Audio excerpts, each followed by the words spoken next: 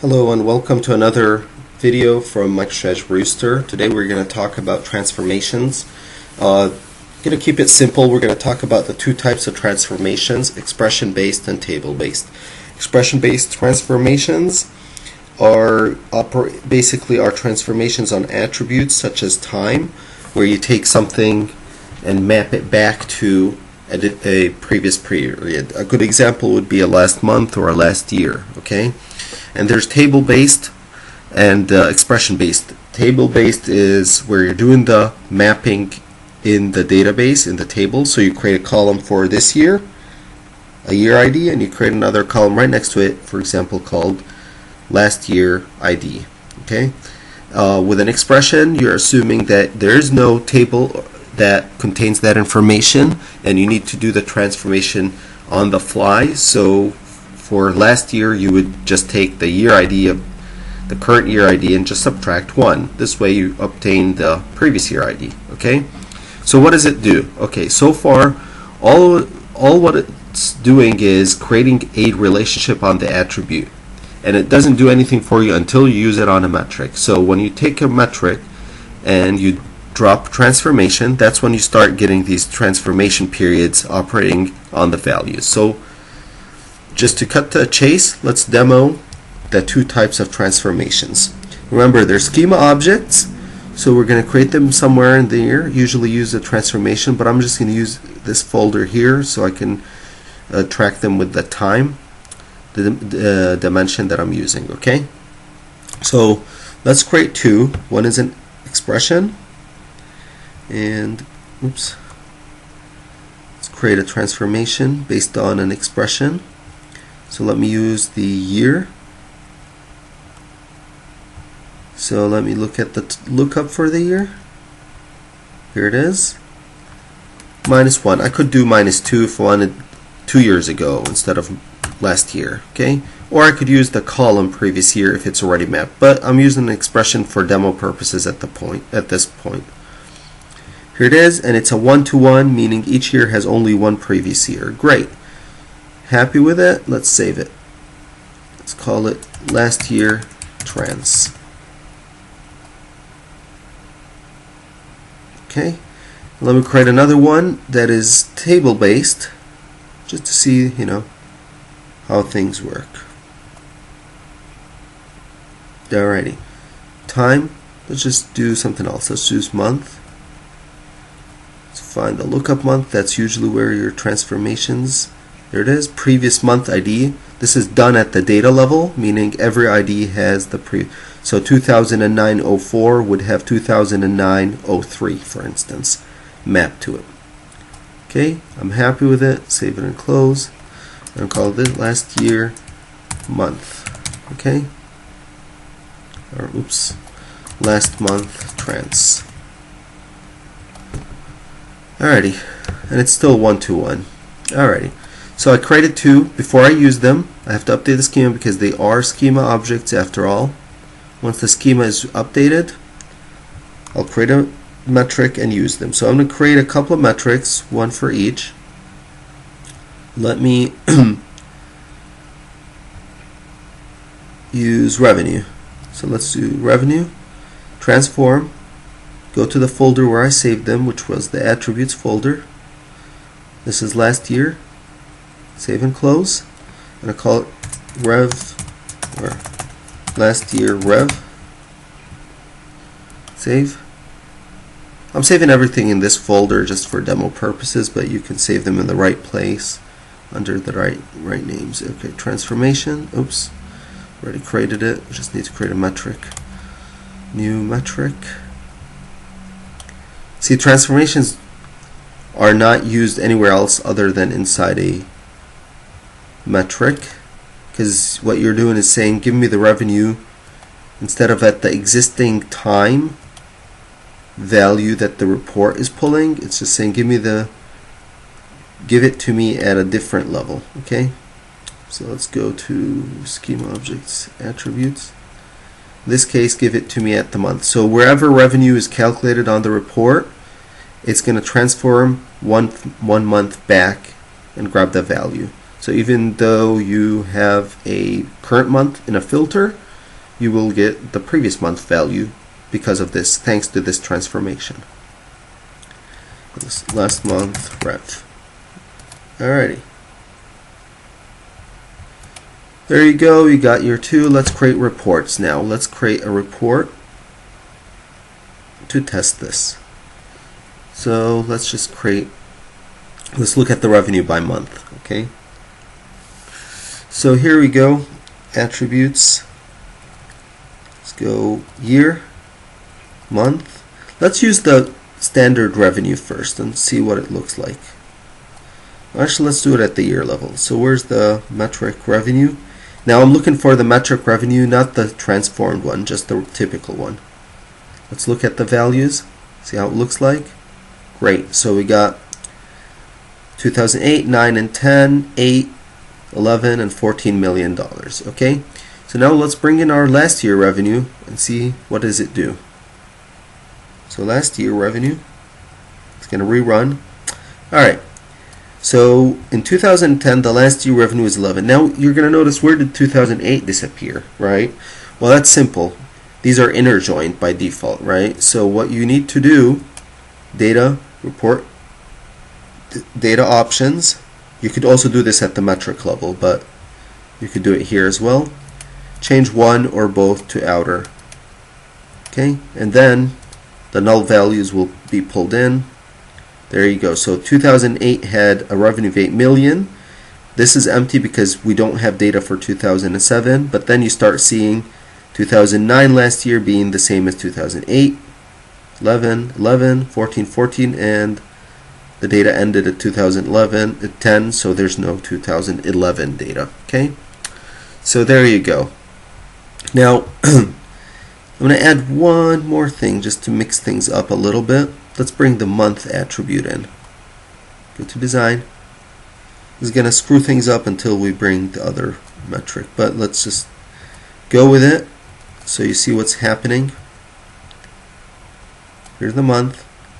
Let's run the report. Alrighty.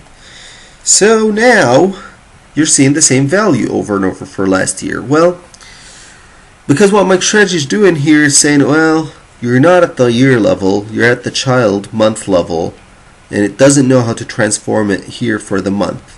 Obviously, it knew how to deal with it when the month wasn't on, but with this, so what you need to do is probably modify your transformation to operate at the year and month level by adding two transformations here. So you edit this, and one way to do it is you add last year and the last month, for example, so it knows how to operate. Or you create a new transformation, you call it last year's month, something like that. But I don't care about that complexity. Let me just grab this, yank it off. Alright, actually I don't want it on my report, but I want the last month revenue. Obviously you can play with this. You can have, like I said, a combo, last year, last month, two transformations. So here we go, the last month is doing our last month computation, okay? So there you go, the true transformation, the table and this one. And if you want to see the SQL simple, or it should be simple in this case, all it's saying is taking the sum at the month level, and then it's transforming it where it's saying, well, I want to match it where the month ID equals the previous month ID for the next metric, the revenue metric, and then it brings them all together in a final pass and aligns them. So what it's aligning is it's aligning by month ID for the values, but it's pulling the value of the metric for the previous month ID. So it's a trick, kind of. It's saying, okay, give me all the data for 2009-04, give me all the data for 2009-03, and then put them next to each other. That's all it's doing. Because we did the outer join, it allows us to bring even the null values in. Alrighty. So we didn't speak about one thing, which could be critical. So let me close this report. I don't care for it. We didn't use the many to many. So let's create a transformation, show you the power of many to many. This could be a little bit tricky. So we did year, we did month, but we didn't do year to date. Okay? So what does a year to date metric do, or a month to date metric? Let's see if we actually have that here.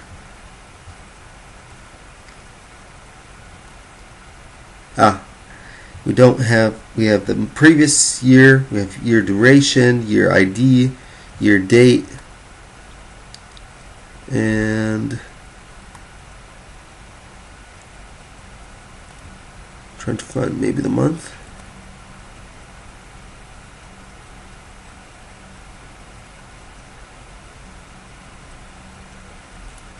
Alright, so let me see if we have an example. We might have an example in MicroStrategy's transformations. Here we go.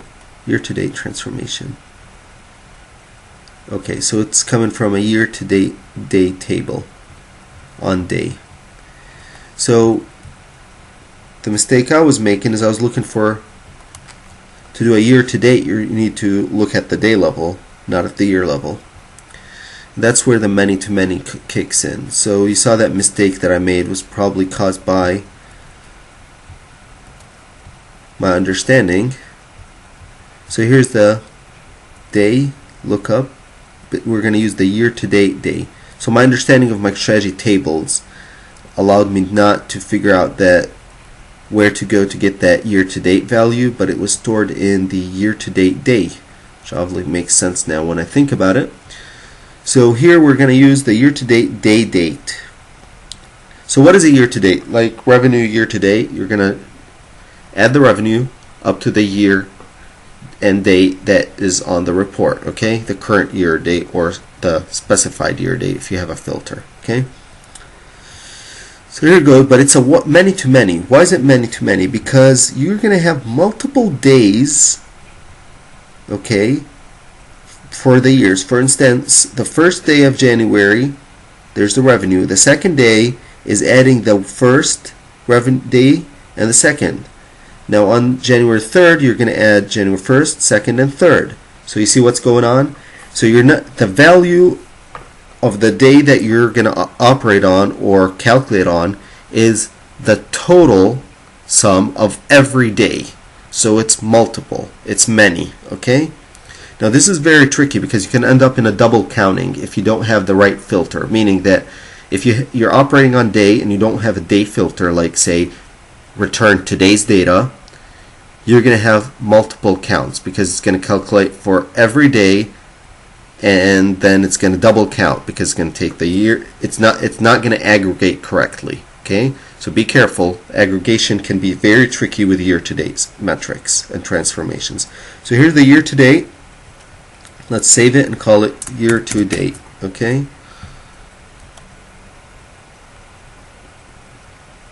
So let's update the schema. I might be able to create for you the problem that I'm talking about, but let's do it. Let's keep it simple. Let's try to do the right thing first. Okay, so we're going to create a metric. Let's call it the year-to-date revenue. Oops. Bring it in first. Transformation. Where did we save it? Schema objects, attributes. There we go. The year-to-date. Save and close. I'm gonna call it year-to-date rev. See if this even works first. Okay. So let's create a report. Simple report.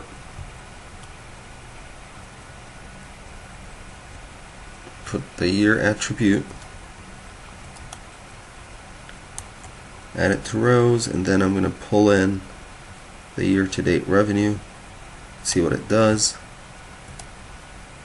Alright, so here's the year-to-date. Notice what it's doing. It's just doing the revenue because I don't have a date filter here, so it's pointless. It's doing nothing. So what do I need to do? I need to create a filter for day at the day level. So let's just drag day up here if it lets us, or add it to report filter, and I'm going to select one day. Let's just randomly select. Let's go to a newer date. Let's just select August 22 and see what happens. So now I'm filtering my report by a value. Okay, so it did not return any value for us. Now let's see the SQL. See where. So it's bringing year to date, etc., inner join, and the year to date, etc. Let's just go for one more. Oh, some reason it was cached still, so it actually was working correctly.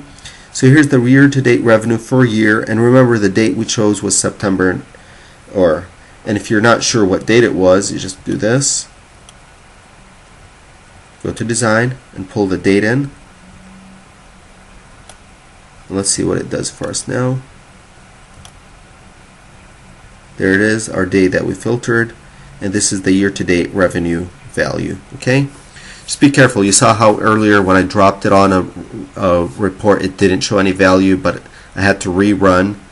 Sometimes you have to go to design and run to remove the cache of the previous run, so just be cautious about those things, because it's not a prompted report, it's just a filtered so it can cache, unless you have it set by default not to cache. Anyway, so here's your year-to-date. It's a many-to-many, so it's piling up all the values from multiple years. And you saw when we didn't have date how it did a multiple count and it didn't work. It didn't make any sense. It's just bringing it back everything. So let's do one more thing. Let's see if this is going to confuse MicroStrategy. And let me modify my value and add two values. See what happens now. Alright, so now it's able to bring multiple days and put them in here. But if I didn't have the day on the report, and let me remove it from the report. Alright, so now what is it doing? It's filtering by day because it knows the day and the year operate together. So you're going to look at this and think, wait a second. So which metric is this and what year? Is it the same day? Are we operating on 9/22, or on which day is this operating? Well, that's where it gets a little confusing, and you need to know what you're doing here. And when it gets more confusing, if the two dates you added are in the same year. So if I'd go to 9/22, and then let's do this. Okay. And now let's run this report. Look at that. What did it do? Because both of them were in the same year, it didn't know which one to do. It added, it double counted. So it took the revenue here at this day, took the revenue here at this day, and aggregated, it added them up. Is the year-to-date revenue 16 million? No. That is the total of year-to-date on this day and year-to-date on this day. So this is double counting, and you want to be cautious. When you're doing something like this and it's not able to break it down, you have a problem and you have the wrong results. It doesn't. This is meaningless at this point. So you got to be careful about what you're trying to do when you use things like year-to-date. You could easily end up in the double counting, which is the typical problem caused by using many-to-many relationships without knowing what you're exactly doing. Okay. And if you're curious about the SQL, I can show you quickly. And notice the SQL looks very simple. Some year, give me the date where the date is in 2 years. And what does it end up doing? It's bundling them up at the year level. It's not breaking it down at the date, so it's going to bring value from here and a value from here, because you're doing the year-to-date transformation, and it's going to add them all together. So it's exactly what you don't want it to do. Alright, well, thanks for listening in to this video, and we'll see you next time.